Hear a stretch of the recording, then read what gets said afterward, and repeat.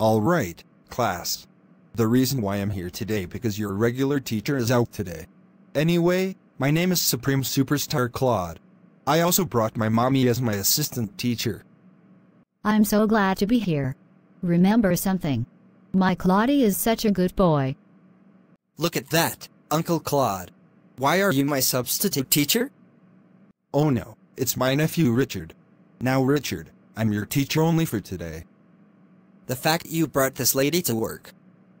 That is my mommy you are talking about. Mommy, this is my nephew Richard. She is the son of Lilith's sister Mandy the cow. So you're Richard.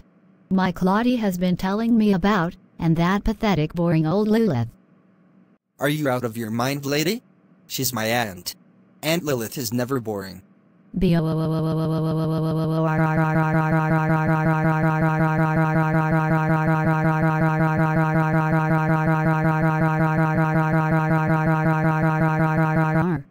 just want to start with class. Alright class, you all know that Richard is my nephew. Uncle Claude, everyone knows that. Did I ask you Richard? No I didn't. I was trying to clear things up. Wah! Mommy. They're all being mean to me. Says the mean one himself. See what Richard would has to go through when sees his uncle? You leave my Claudie out of this. You belong in a retirement home, lady. That's it. You asked for it.